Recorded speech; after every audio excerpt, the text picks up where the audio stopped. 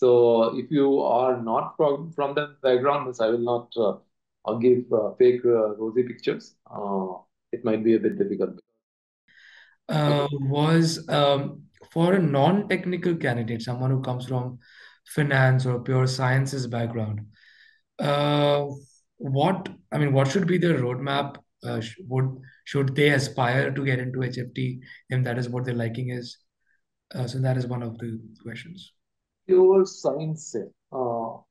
Also, so the things like also when I joined Optiver, uh, one of my colleagues who joined with me uh, was from physics.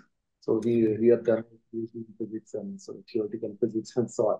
So because that domain involves uh,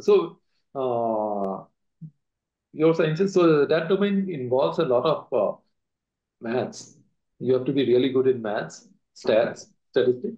So that is a skill set that could be transferable in this industry because here you have to find alphas, find trading strategies by analyzing terabytes of data. So yes, was your question about background in finance or background in pure science? Sorry, I forgot. So basically, it's more about people who do not come from the programming side and Oh, other domains like, say, as physics or finance.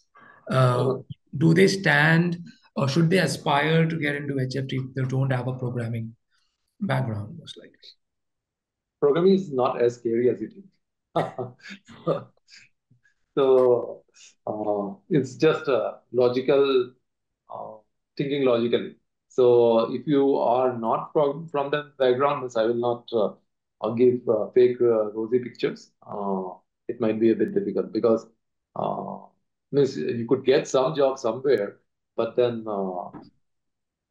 I I'm guessing means if you are talking about getting a job in one of those means in a top HFT firm, then in a very meaningful role, you have to be good in programming. If you are not, then even if you somehow get into it, it's going to be difficult because as part of your role, you have to compete with uh, traders in the market, right? So you have to find alphas, you have to code your strategies, make changes, and then find code new hypotheses, test them against simulators, and so on, right? So you would need to be good in programming, either for analysis or for implementing the Hmm. execution. Right. Right. I think one thing that you mentioned that programming is not scary. So if I from coming from a management background and I can pick Python, I think anyone can pick in this world.